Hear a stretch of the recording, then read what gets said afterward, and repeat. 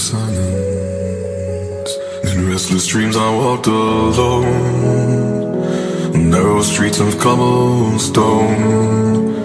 Neath the halo of a street lamp, I turned my collar to the cold and damp.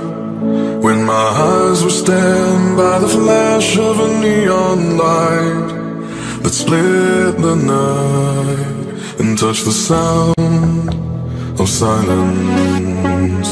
And in the naked light I saw 10,000 people maybe,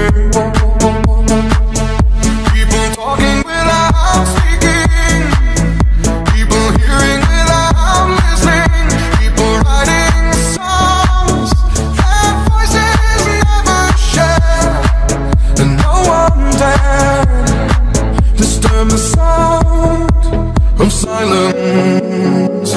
Fool said, you do not know, silence like a cancer grows. Hear my words and I might teach you, play my arms and I might reach you, but my words like silent raindrops fell and echoed in the wells of silence. And the people bowed and prayed to the neon god they made, and the sign flashed out its warning, and the words that it was forming.